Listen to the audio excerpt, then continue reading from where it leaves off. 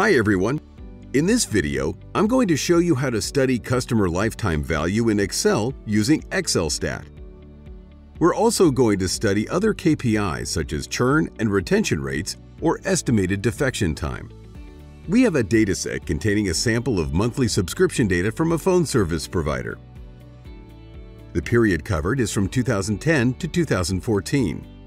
Three groups of users from a value-based segmentation are represented: Young, Classic, and Premium. Let's go to the XLSTAT Marketing Tools menu. After clicking on Customer Lifetime Value, the dialog box appears. Let's select the column containing the prices in the Average Revenue Per Account field and the two columns containing the acquisition and churn dates in the Time field.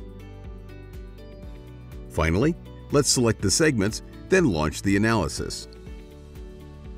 First, we can observe the average customer lifetime value by segment. That is the average money spent by customers from their subscription until they leave. We can see that young customers had the lowest CLV. But what about the churn and retention rates? We can see that the monthly retention rates are quite high for all segments, going above 90%. The estimated defection time is also returned for each segment. We see that half of the customers from the Premium segment cancel their subscription after 11 months, staying less than a year. Finally, a sensitivity analysis and a forecast are provided.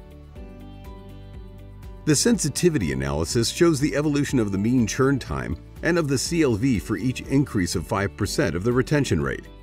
The forecast displays the predicted CLV in 6 months following the last recorded churn date. In this video, we've seen how to evaluate customer performance through customer lifetime value, as well as retention and churn rates. Subscribe for more quick and useful analysis in Excel using XLSTAT.